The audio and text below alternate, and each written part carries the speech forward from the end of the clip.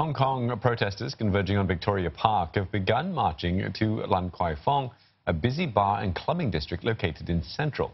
Tonight marks the first time they've targeted the party district in 5 months of protests. The march coincides with the city's popular Halloween celebrations. Protesters have been circulating downloadable masks to use in defiance of the ban on face coverings. Hong Kong police have banned the march and ramped up security in preparation for possible clashes. Around 3,000 riot officers and 3 water cannons have been deployed. Meanwhile, the city's subway operator will shut down some stations earlier than usual as a precautionary measure. And for the latest, let's get to our correspondent, Afifa Arifin. She is in Hong Kong. So, Afifa, what's happening on the ground right now, where you are? Tell us, what's going on.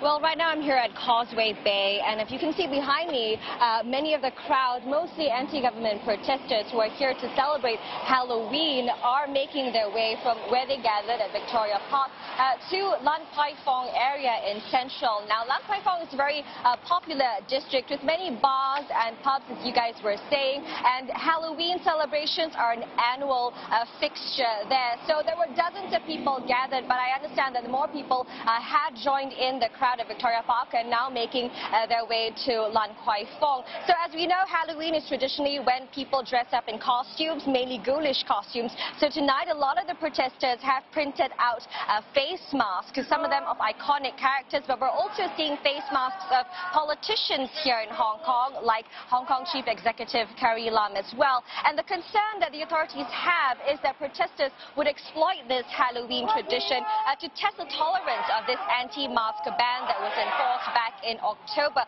Although having said that, we do know that even when the ban kicked in, many of the protesters in masses would still come out wearing that black face mask at various rallies over the last couple of weekends. Now, in terms of what the police are doing to some of the measures that police are enforcing tonight, the police in a video earlier this afternoon did say that wearing masks as part of Halloween celebrations is permissible. However, as part of the anti-mask ban, the police will have the powers to ask anyone to remove the face masks, facial coverings, or wipe off face paint in order to be able to identify them. Some of the people here that I spoke to earlier said that this is something that they will comply with, that if the police do ask them to remove the face mask, then they will just simply do so. The police also reminded people that anyone who refuses to comply with their instructions could be arrested and charged as well. So these are some of the measures that the police are taking place. Right now, the march is still ongoing. We do see riot police being stationed at several locations along this route, but whether violence will break out, that's something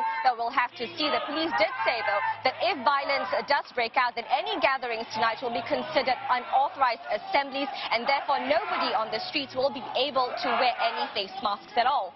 All right, thanks for that. Afifa Arifin speaking to us from Hong Kong, and she is in Causeway Bay, where we can see that protesters are making their way to the clubbing district of Lan Kwai Fong, the popular, watering hole. And tonight is Halloween celebrations, and so the police have also stepped up their presence for fear of any disruption that might happen.